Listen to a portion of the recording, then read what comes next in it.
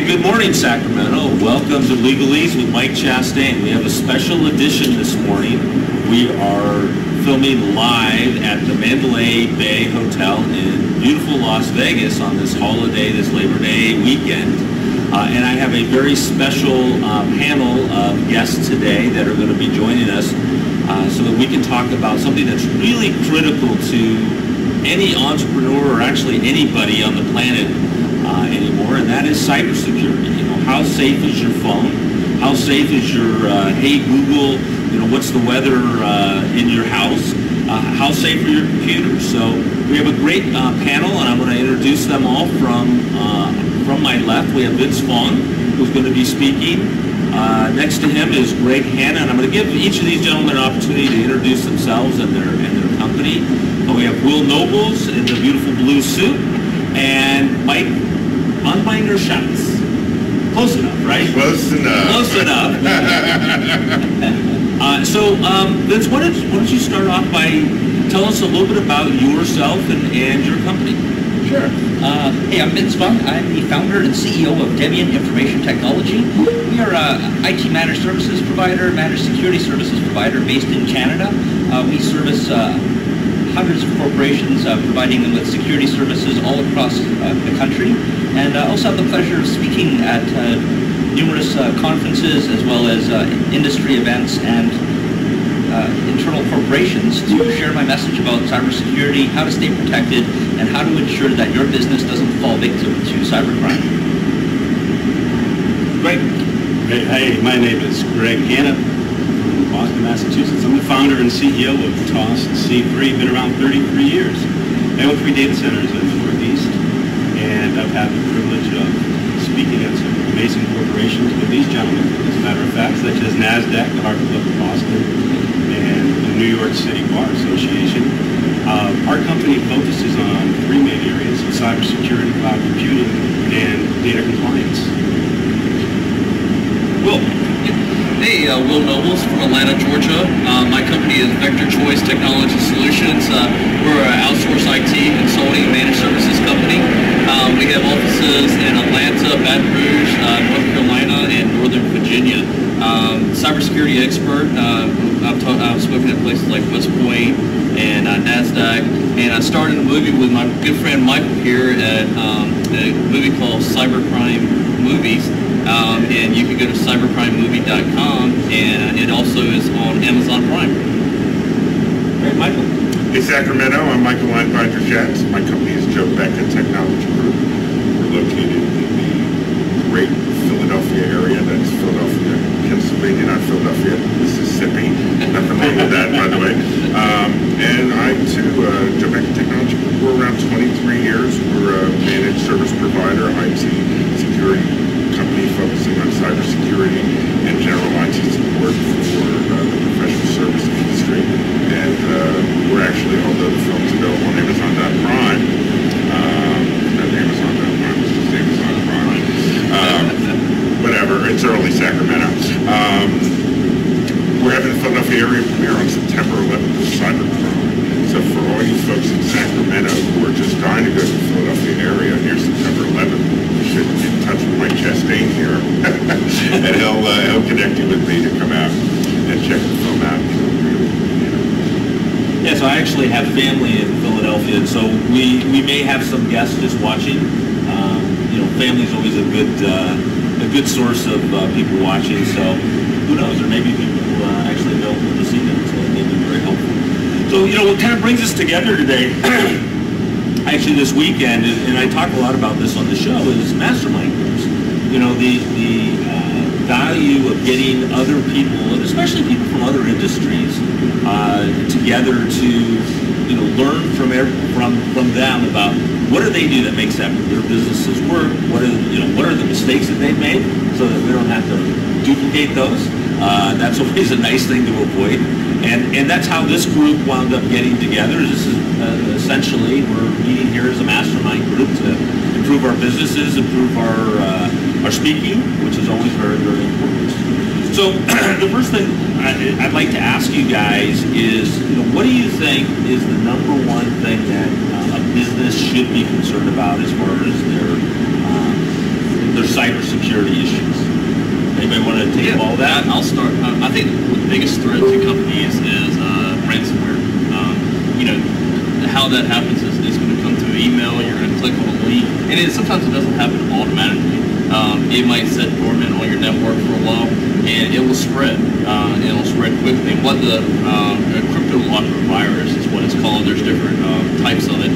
It will lock your files, Word documents, PDFs, everything, your intellectual data that's important to you as a business, and not locking down your environment where everybody has access to everything. It will immediately spread between all servers, all computers. Matter of fact, I had a client, a prospect called us a week ago and said, can you guys help us? We got hit with ransomware. And we're like, yep, you got backups. He's like, unfortunately, we haven't had a backup in a year. Now, a business not having backups, you're thinking that's crazy, but that's so common. These guys can tell you it happens all the time. And so we started looking at it, and not only did they get hit with one crypto locker virus, it was three, and they had to pay the ransom. Now, one was a $5,000 ransom, one was a $10,000 ransom, and the other one was 3 Bitcoins. And a Bitcoin is $10,000 each, or $30,000. Oh, so to what they paid us and the ransoms in 1 week, $50,000, $60,000 shot in 1 week on money that they could have saved if they were just doing backups. And don't think that plugging a USB drive in and backing up with that, because the virus will spread to that as well. So I think ransomware is one of the biggest things for businesses to protect themselves from. Yeah, you guys all agree? Oh, absolutely. So I just had a recent experience with a prospective client that, it'd be funny if it wasn't so sad, but similar situation to what Will's prospective client, I guess now client, reached out to him with. We had a company reach out to us because they had been hit as well. And they actually said, we think our IT guy is in over his head. And I tried to work with them, tried to give them some support on the phone. But the way it ultimately played out, and this is I guess you can lead a person to the water category of story, was after being down for 2 solid weeks and losing 4 months of data, because it turned out they didn't have a good backup since before the, 3 months ago or whatever it was.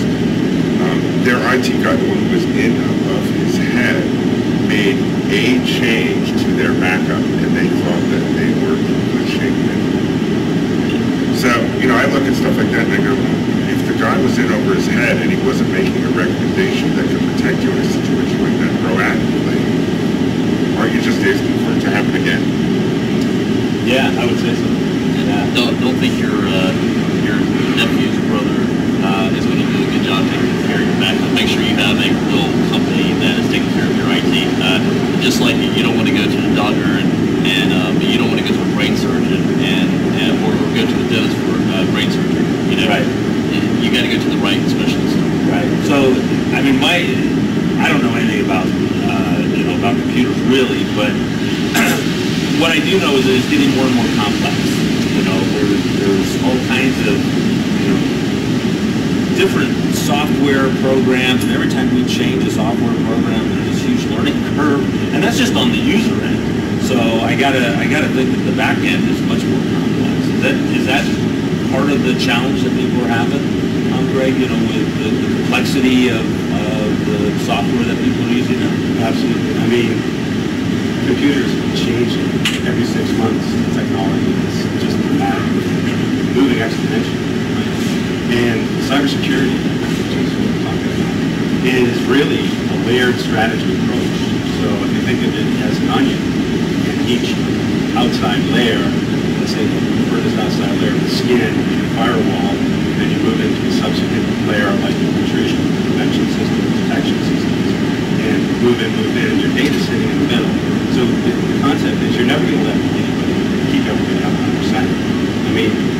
I'll tell you right now, when I was speaking with Suzanne Summers at the Harvard Club in Boston, I said, hey, Suzanne, you're really into technology. Facebook Live, Instagram, have you ever been hacked by ransomware? She said, not yet. Not yet. And that's just the truth, right? Isn't that the key? It's not yet, right? The point is you already been hacked and you don't even know it. That's the thing. Yeah, so let me ask you this, Vince. I'm a small business, right? I've got 8 employees, so we got 8 workstations. I mean, we're a small business, so it's easy to kind of go, well, nobody would bother with me. Am I being a fool by saying that? Yeah, that's the That's a softball there. Yes, right. the majority of small companies just think, oh, we're so small, nobody's going to bother to hack us. We have nothing to steal. Like most companies think, well, it's got Word documents and Excel files. So what? And what they don't realize is an attack like a ransomware attack that Michael and Bill talked about is potentially a business-ending disaster. Because what they'll do is they'll lock you out of your systems that are critical to allow you to continue servicing your customers. For example, we actually saved a small regional airline about a year ago where this company called us out of the blue. Never talked to them before. And they were in a panic because they were down for over 3 days. And what happened was the hackers had gone into their systems, they encrypted all of their servers, including their aircraft maintenance database. Fortunately, they had 10 days worth of potential aircraft maintenance records. And that allowed their planes to keep flying. But when those records run out, they would have had to ground all of their planes if they didn't know what parts needed to get swapped out. So they called us in a big panic. We managed to mobilize a team to actually go in and encrypt all their files. It was a very, very expensive event just for us to help them pay the ransom on their behalf and recover their systems. But it was just in the nick of time that we were able to get their database back up and running to allow them to continue flying. Had we actually missed that, they would have been in breach of millions of dollars worth of contracts and would have lost everything that this 52-year-old company had actually built because of this wonderful ransomware. So the danger isn't, or the issue isn't that my data is valuable to someone else. It's the question that it's valuable to me, and if I can't get it, then I'm basically out of luck. Yeah, Bingo. So, have you ever, I don't know if any of your listeners out there have ever seen the amazing Francis Ford Coppola film Conversation from 1974. He did it in between the 2 Godfathers. And it's a film about a surveillance expert who was able to pick up data on microphones from big distance. And this really underscored what it was like in the old days of espionage, which was that whoever the criminals were, they were going after your data because it was valuable to them. They wanted to get the competitive advantage. Chrysler wanted to know if Ford was dropping their wings on their car, or what the new style was going to look like. Well, ransomware proved that the brilliant shift on the part of criminals was that they realized that the data didn't have to matter to them. It has to matter more to you. And if it matters a lot to you, be it as an individual basis, you've got all your family photos or a business's documents so that they can keep planes flying in the air, whatever it is, they know that that's more important to you. So if they can lock it up to ransomware, and they don't have to get a lot of money. I mean, in Will's case, his prospective client had to pay $45,000 in ransom, but sometimes it's only $500 or $1,000 or $5,000. Oh, we'll just pay it, we'll get our stuff back. Sometimes you may have to. Then you've identified yourself as someone who pays the ransom, low-hanging fruit, and they're going to go after you. They're going to go after you again. Absolutely. And don't think you're going to negotiate with them. 2 things to learn of paying is, 1, they're going to come after you again. So you've got to be more careful and add more layers of security. And then also trying to negotiate and say, oh, I'm not going to pay it. City of Atlanta got hit with $50,000 at the start. They ended up paying $3 million for this ransom because they felt they were going to be able to negotiate their way out of it. And what happens as soon as you click on it and the page, a timer starts turning. And you have so much time to pay the ransom. And sometimes it might start at 5,000 and in 48 hours it'll jump to 10 and then it'll jump to 20. So you don't gamble with it. If as soon as you get hit and you don't have a backup, call a specialist and get someone in there to go ahead and pay it. And you don't pay it with credit cards or a check. You have to get paid Bitcoins.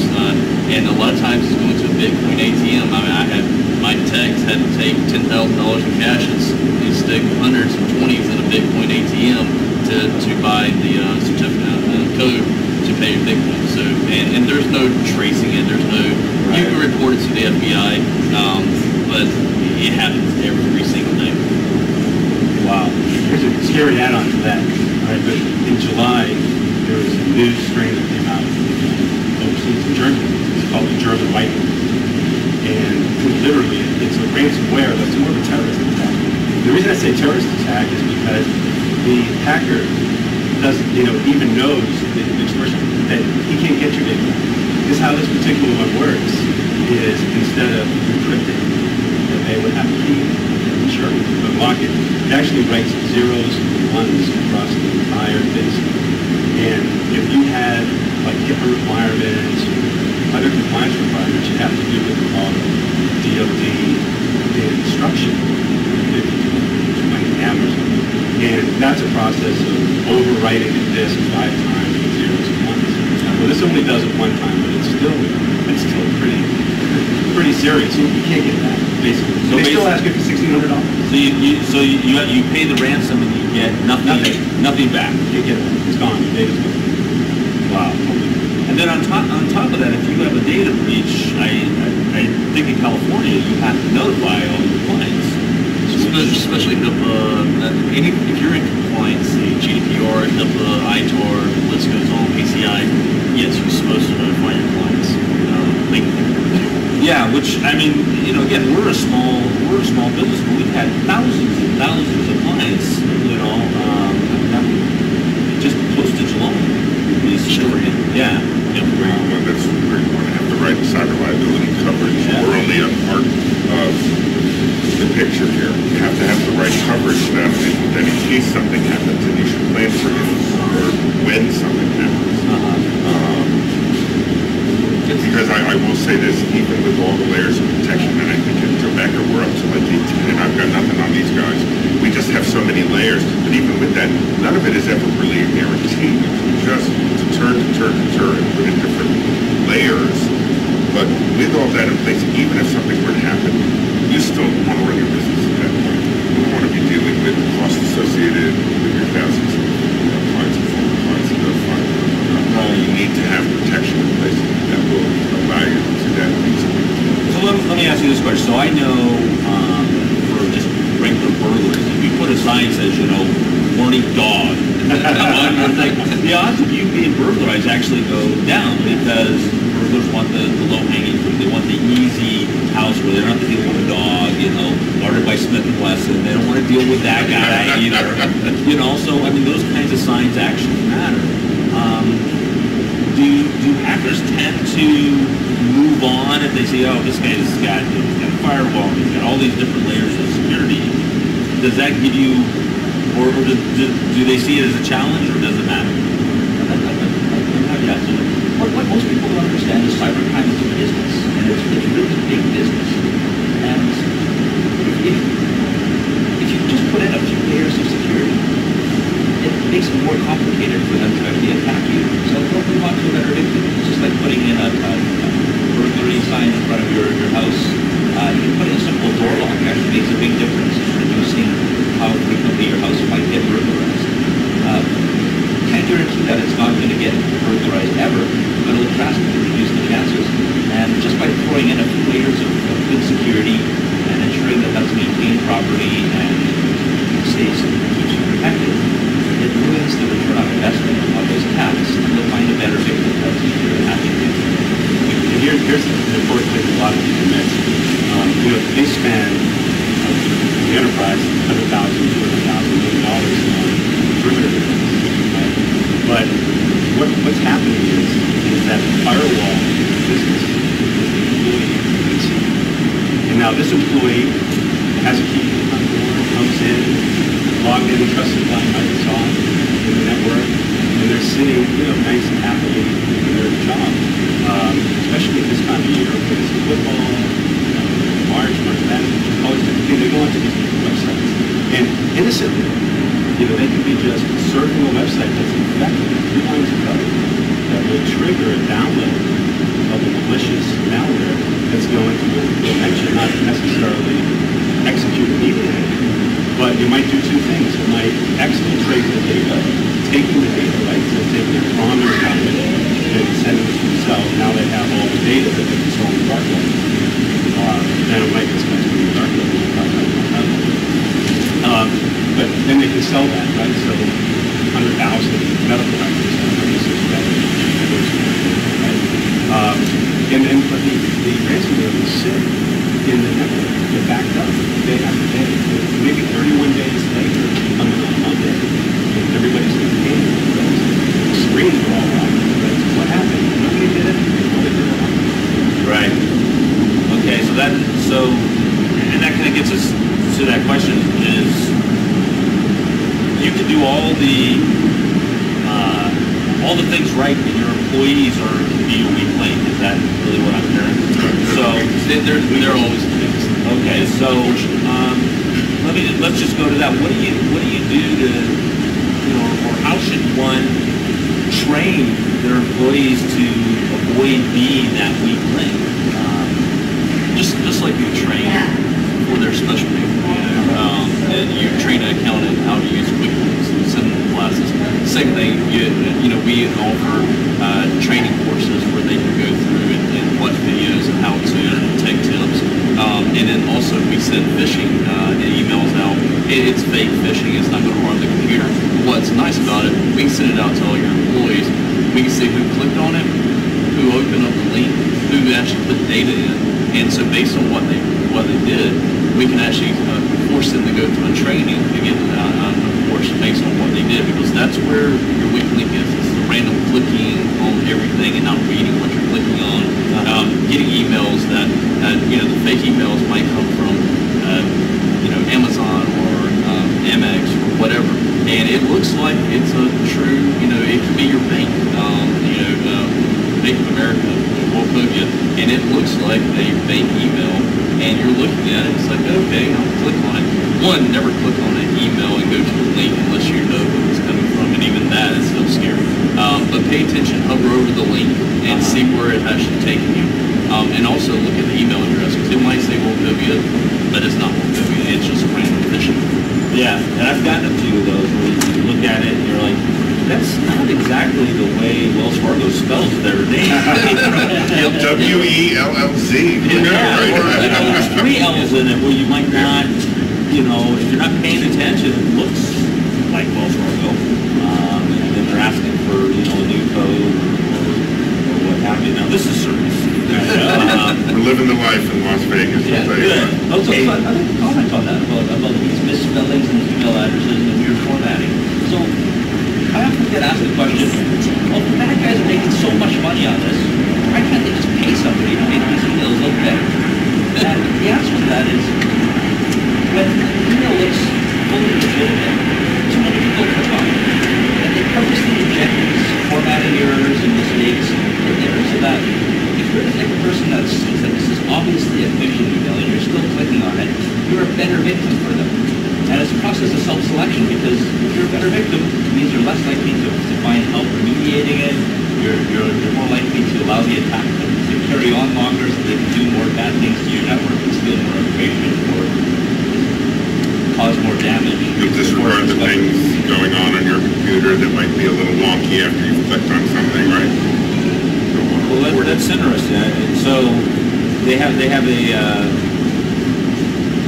what's the word I'm looking for? They're smart. Yeah, well, I mean, this is a multi-billion-dollar business now, right? I think $3 billion.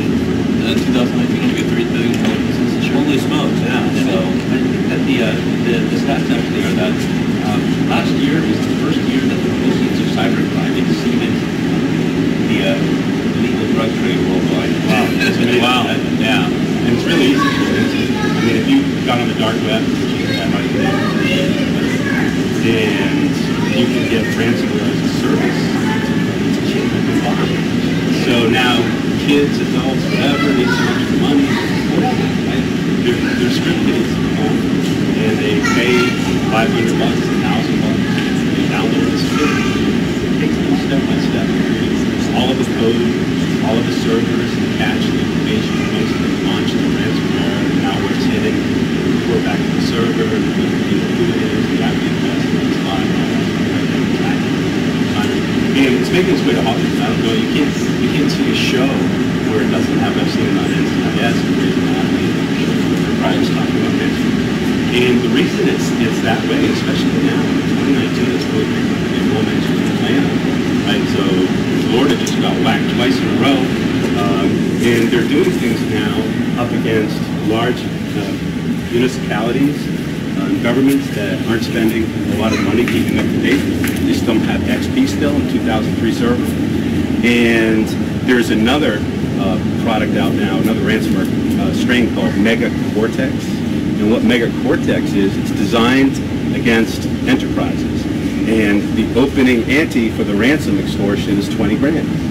And it's gone up to 5.8 million so far. Holy so smokes. It's going after like large institutions, oil companies, Fortune 1000. Yeah, I mean, we're seeing a lot of municipalities getting hit because their systems are just antiquated, right? They're not protecting them. They're on a fixed budget and they're easy targets. Okay. And even though these amounts are rising up and it's going to the enterprise, it still often starts at the lowest level, at the end user level, and it ties in with the dark web and these phishing emails that everyone's been talking about. So if you think about it, we all read about these breaches out there. Marriott being one of the recent ones, 500 million records. I mean, I probably still am, a Marriott Rewards member. Yeah. Bonvoy now or whatever it is. But they've got my data. They've got whatever data I had in there. You have to know that they have your data. So how can that be leveraged? Well, that data is available for purchase. And the criminals out there, and again, it is a full-time business for many of these criminals, can take that data and at the simplest level, they can craft a more realistic looking phishing email. Yeah. It's still got the same crappy link in there, or maybe it's got the great logo or whatnot, but they've put in there some little piece of information about me that, significantly, exponentially even increases the likelihood that I'm going to click on it. And when that happens, it just starts the whole process. And again, I'm a low-level employee. I work in the mailroom at some place, some major corporation, and a month, 3 months, 6 months, maybe even a year later, that payload gets triggered. And we talked about the dark web and educate everybody what the dark web is. It's really the internet. It's not you can't go to Google and type in dark web and get to it. But it's really where everything illegal happens. From sex trafficking to drugs to guns to your passwords, credit cards. That's where when people say when you get your credit card stolen and somehow it gets used in another state, it was sold on the dark web. Right. And there's fees for all of them. You can go in there and say, I want these 10 credit cards, and you buy them and you pay the fee for it. It's that easy. We walk into clients and we do a dark web scan, and a lot of times when I meet prospects for the first time, I'll put the passwords in front of them. I literally walk in and hand them passwords. I met with a CPA firm. There was 13 owners of a CPA firm, and walked in. I only knew one of the CPAs, but I was able to hand them each one of their passwords to them, and they were like, and I look at it and say, that's probably your kid's name, or that's your dog's name, or that's your wife's name, or let me guess, that's your favorite sport. One gentleman, it was hockey, 1, 2, 3. It was capital H though. Yeah, all right. Okay. But you give that information away on social media already. Right. You go to someone's Facebook page. What do they like? Hockey, baseball, whatever. Who are they married to? What's their kid's name? What's their pet's name? You give that to hackers before we even try. I'm not saying I'm a hacker, but before we even try at getting that, you give that to us already. So it makes it a lot easier for us to figure out. But when you hand the passwords to people when you first meet them, it's a little intimidating. Yeah. It's reality check. It really is a reality check. Well, that movie Now You See Me, or where the magicians hacked into the big billionaire, and I can't remember who the player was, but they hacked into his system and stole all of his money because they sat down with him and they got his dog's name and they were able to figure that out. I read recently the book about Silk Road and how they brought that down. Yeah. But behind Silk Road, which we're talking dark web, right, selling drugs and guns and virtually everything else on the planet, right behind that is just another organization. I mean, they just pop up a new one. And I represent folks that are in that industry. So it's it's a real thing. It's a real thing. Okay, so what should I as a small business who doesn't have $1 billion, certainly don't want to pay in ransomware, but also doesn't have a huge security budget. What should I be doing to protect my clients and my business? Well, what do you have on you now? Here's not the interruption. No. Here's the thing. A lot of people say, I'm a small business, I don't have the budget. Right. But it's just amazing. As soon as you hit, you all of a sudden have a budget. Right. And I used to think sometimes I'll drop pennies on the table and then drop $100 bills. Pennies is to your security when you don't want to spend it. It's never happened to you, or it's never going to happen. But then all of a sudden $100 bills come out when it is. The good thing about a managed services company like we are, you're buying enterprise tools, but you're not having to buy the big dollar amount and pay the enterprises do. So, we can offer it a lot cheaper, and it's based on what you have, not what you're going to have in the future. We scale with you. So, No, I was joking, Billy, but I'm going to just add on to that also, for a lot of the companies that we provide services for, we are the outsourced IT department. Now, some folks out there, like I know Vince and Greg, and actually everyone for me is probably more in the enterprise space than Rebecca.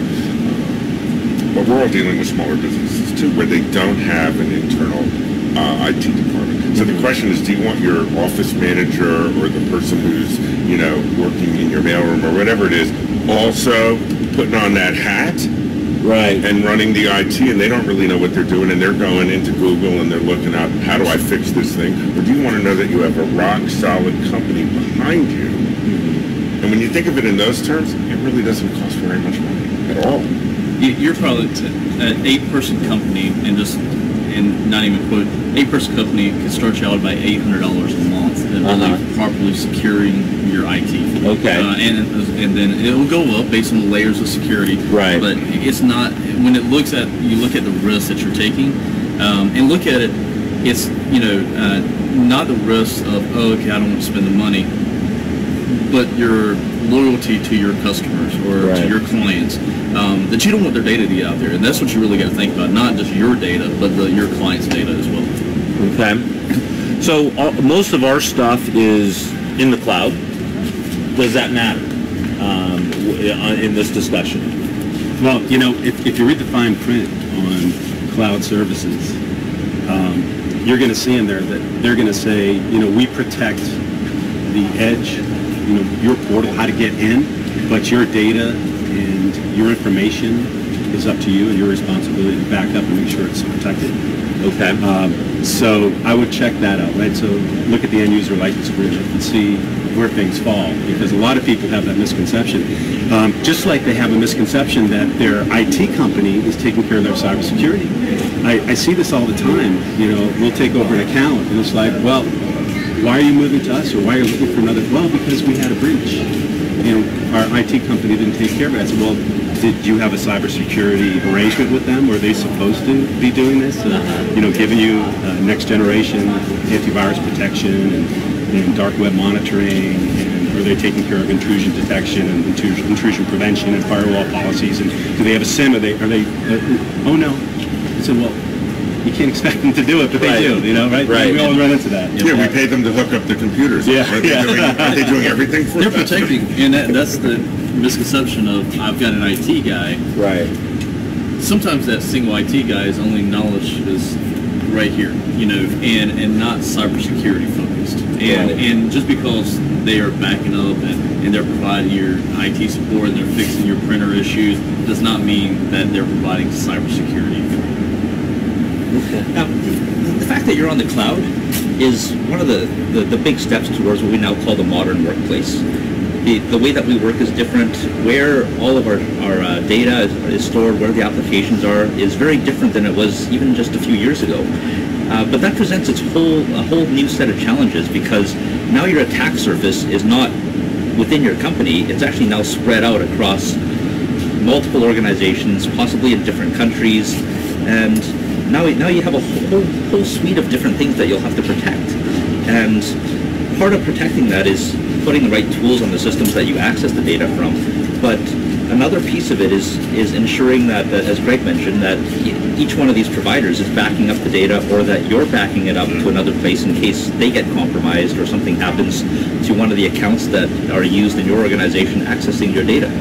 The other piece of it is adding extra layers of security, turning on things like multi-factor authentication, where because the only thing that's separating your employees from a hacker from accessing data on a cloud service is the username and password. And if a hacker gets a hold of it on the dark web or through a phishing scam, they can access that same data and wreak havoc with it by maybe running ransomware on it or deleting and changing records. So turning on multi-factor authentication is a really key piece of it. What multi-factor authentication is where you have an app on your smartphone, or you put your cell phone number on there, and in order to log in, you need not only your username and password, but also a 6 to 8 digit code that comes on the app or a text message on your cell phone in order to log in, and that makes it much harder for the hackers to get in. So would that be your recommendation for everybody's workstation, that they have this two-part authentication? Yeah, on all the cloud services, Office 365, Google, if you're using QuickBooks Online or Sage or any of these applications that you normally run, most of the good quality cloud providers will have the option to turn that on. Yeah, so here we are in Las Vegas and it's raining. Who would have thought? Never right? rains in Las But it's dry heat. Yeah, so amazing. Okay, so before we get rained out here, let me ask you this. Business is one thing, but what about as just an individual? You know, I don't have a business. I'm just a regular guy. You know, what kinds of things should I be, concerned about? I've got Hey Google in my house, or, it runs my lights and turns my TV on. But, what else should I be concerned about? Am I setting myself up to be a victim as well? Yeah. All of these tools that you're putting in your home, these electronic thermostats, these electronic door locks, security systems, are all devices that are connected to the internet. And anything that's connected to the internet is potentially a target for the hackers. So the things that could potentially happen is somebody could unlock the door without ever knowing the original code, just by hacking into the device. We've heard of horror stories where the information that's being fed into these digital assistants like Alexa or Siri are actually being monitored by other people, and they're using that information to perpetrate other crimes. And are you guys actually seeing that what I'm talking about at home is turning into being used against me, and I don't necessarily mean me personally, but against individuals? I'm sorry. I was just going to say, I think it's an early stage, like some of the early malware that we saw, or the early uses of malware was, I'm having one of my middle-aged aphasia moments there, but basically when ads would pop up. So it was, in effect, it was being used for something good. Hey, you searched for a trip to Spain, and that was captured, and now we're showing you images of Spain. I mean, it's just advertising, right? What's the harm in that? And what happens is when the bad players think, oh, now we can turn that into something more destructive, and so on and so forth. So now they're capturing the information via voice. And I have heard a number of stories of this where people are saying, I was just talking to my friend here in the car, and we were just talking about a vacation to Spain, and the first thing that popped up when I went into Facebook later was an advertisement for discounted vacations to Spain. Well, how long is that going to take before that flips around and gets used? And again, if anyone here has something more tangible on that. I've seen people just, like you said, being at the pool and talking about, I need an ice maker out by the pool, and next thing on Facebook, that afternoon, ice makers start popping up. So Big Brother is listening, and I'm not saying the government, but I'm just saying they're using all this data, employing all this data. Right. What I would say to you is, are you at risk at home? Think about what you talk about at home, the conversations you have, what you do at home, and with all the more technology you put into your house, the bigger risk that you give to yourself. Where, going back to hacking computers, you can send a payload to a computer, you click on the link, all of a sudden I can turn on your camera, watch what you're doing, listen to you on the microphone, and also you say, well, I don't know when the light's on. Nope, we can turn the light off as well and still be watching you and listening to you. So just think about what you do at home that you don't want other people to see or hear. Right. And tell me if you're at risk. The Internet of Things puts us all of us, in the position of being the frogs in the pot. We're just getting more and more comfortable. Oh, a camera, that's great. I can take it out right now and see what's going on in my house. I can unlock and let somebody into the house through my smart lock system. It's easy, it's convenient, and we just get lulled into this false sense of security. Meanwhile, there are hacks out there that will turn your thermostat up all the way and not let you turn the air conditioning on and actually have the two systems fighting each other. And I think back when the proof of concept came out, it was only $100 worth of Bitcoin. How long is that going to take until that escalates into the next type of attack? And that affects us as individuals as well as It affects your mom, your grandparents, your family member, cousin. Well, I've always found it interesting. People like Steve Jobs and those never let their kids have iPads. Steve Jobs never let his kids have iPads, and I think that's kind of telling. Is to the frog in the pot is a good example. If you put a frog in a boiling pot of water, right, it'll jump out. But if you just slowly turn that water up, it'll just cook. And that's kind of what you're talking about, and what we're doing is we're spying on ourselves functionally and putting all of our data out there. And just think about your kids. We've got a good friend that wrote a book, "Are Your Kids Naked Online?" And it's scary. I mean, the apps that can hide, so you can have a clock, and it looks like a clock, but you just look at the apps, and you're scanning through the iPhone, you click on it, and it's something else, that's totally different. So it's the kids are the biggest, I think, the biggest thing, the biggest risk out there. People watching them. You got the predators out there. And protecting the kids is huge. Okay. Yeah, so that's a bit sobering. So we should all take our iPhones and throw them in the pool. Let's just start there. And turn off. I don't know.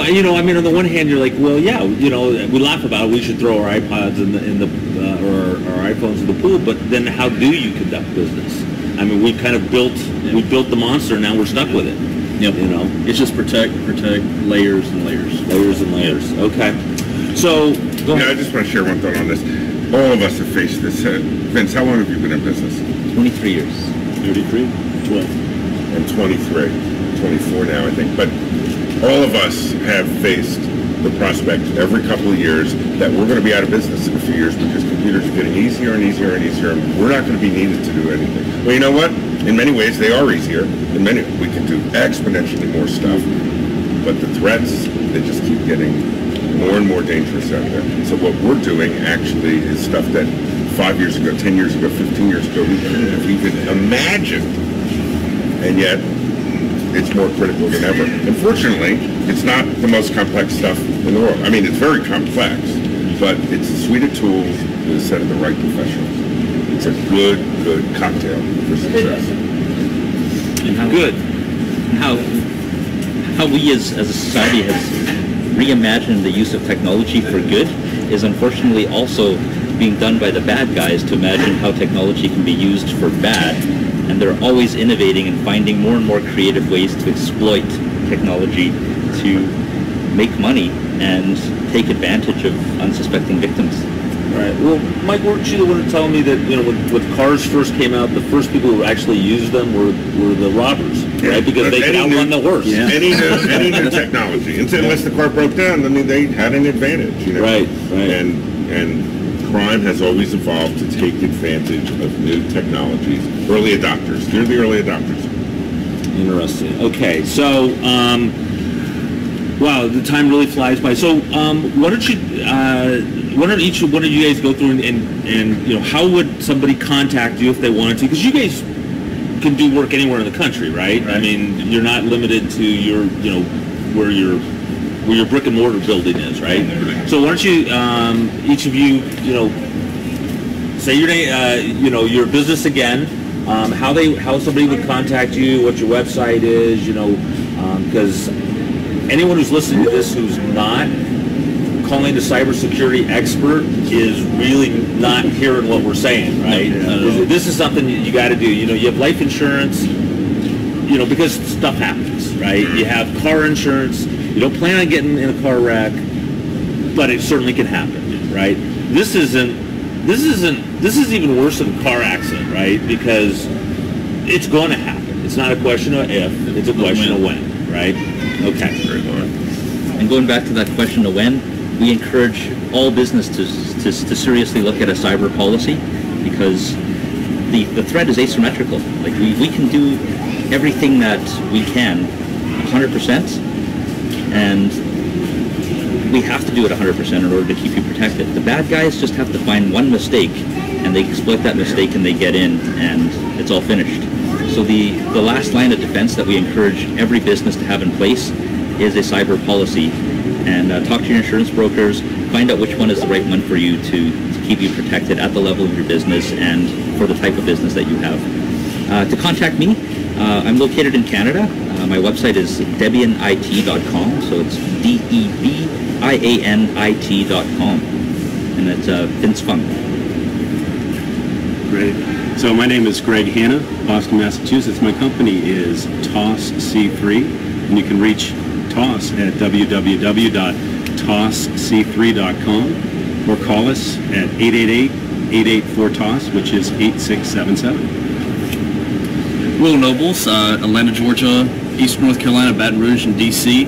My website and the company name is Vector Choice Technology Solutions. The website is vectorchoice.com, VECTOR, choice.com. And you also email me at wnobles@vectorchoice.com, and my phone number is 877-468-1230. I'm Michael Linebinder-Schatz, Jobeca Technology Group. We're located in Bristol, Pennsylvania, which is right outside of Philadelphia. We service the general five-county Philadelphia area, as well as northern Delaware and central New Jersey. And we do expand a little bit beyond there. But, you know, basically, if you want to get in touch, it's www.jobeca, JOBECCA.com. Jobeca is for Joshua and Rebecca, my kids, who don't care about that. And you can email me at eschatz, that's ESCHATZ as in zebra, at jobeca.com, or call me at 215-891-9503. And just to follow up, Vince, when you're talking about having a security policy, you're basically talking about an insurance policy. So if you do get hacked, like I know our office, we have a policy for professional liability that if we get hacked, they will pay for contacting all of our clients and letting them know, hey, you know, your stuff's out there. That's what you're talking about, right? Yeah, basically, exactly. The insurance because these attacks can get very expensive with the new privacy legislation. If you have a lot of records that are stored on your systems that have personal information, you need to contact all of those, potentially with registered mail or using very expensive sources. So if you have 1 million records, it could be at $1 a piece even, it could be $1 million cost just to contact these people, and it adds up very quickly. Be very careful, because general liabilities, errors in omission, insurance, make sure that your cyber policy is separate, because sometimes they'll bake it in, and I'm not an insurance person, but they will bake it into the general liability, which will not cover you that much. Make sure that you have that separate policy. But like this particular prospect, they didn't have cyber insurance. But even if they did, the insurance company is going to say, checkbox, checkbox, did you have these things? And if you didn't have it, they're not going to pay out. So don't depend on just the insurance. Okay. So a lot of these policies require you to take some affirmative steps. Oh, they're going to send you a checklist Absolutely. and say, do you have a firewall? Do you have antivirus? Do you do backups? And if you check these check boxes that you don't have it, Right. and when you get hit, and then you're going to try to file a claim, at that point they're going to say, well, where's this at? And if you don't have it, the insurance policy wipes their hands. It's on you. Okay, so you're either all in or you're all out, right? I mean, you either do it and cover all your bases. So having the insurance policy does you no good if you're not doing all the other steps, is what I'm hearing. If you're not being honest on it. Yeah, you Okay. gotta be Right. honest. Because they will increase your rider, so you pay a little bit more if you don't have it, but if you say you have it, as Will was saying, it cancels it completely. But, the thing that really costs companies money is reputation monitoring and credit monitoring that has to be done for 3 or 5 years after a known data breach has been reported. So I'd say a quick story. I'm fortunate enough to have an amazing guy that works for me. His name's Mike Shula. And he came to me 10 years ago because the business consulting company that he worked with for pharmaceuticals got nearly put out of business. They were 53 people. They were 8 when he left. And what happened was, and it wasn't a hack, it was an accident. And the accident was that one of their consultants left his laptop that was not encrypted with whole disk encryption in a bar. And they had large companies like Pfizer as clients and Genzyme as clients. And they had to credit monitor millions and millions and millions of records, put them right out of business. Wow. Now, subsequently, they, 8 years later, they regrouped and they ended up selling their company to Accenture for like $30 or $40 million. But they came back from it, but that's just what can happen. Yeah. Wow. They came back from it, but where might they have been? That's right. If that had never happened. Maybe 500 million. That's right. Yeah, interesting. Okay, well, I mean, this has been great, gentlemen. I really appreciate your time and doing this. I know you're all very busy, and here we are in Vegas, and we're taking the time to discuss these issues, but they're really, really important, and I think it's one of those things that we overlook. And so I really appreciate you taking the time to share with our folks. The importance of doing this, and especially for small businessmen, because we're all basically small businessmen, right? And so, we gotta kind of watch our backs, because there are people, and I know because I represent some of them, who are out to put you out of business. So, thank you very much. Appreciate it. Thanks for having us. Thank you. Absolutely. All right. Well, Sacramento, thank you very much for tuning in. We hope you've enjoyed the show, and we will. Bye, Sacramento. We will be back next week on Monday here on LegalEase with Mike Chastain. We will be live on the radio next week. This was a holiday, so we weren't actually live on the radio today. But we'll be back on Money 105.5 FM. We'll see you then.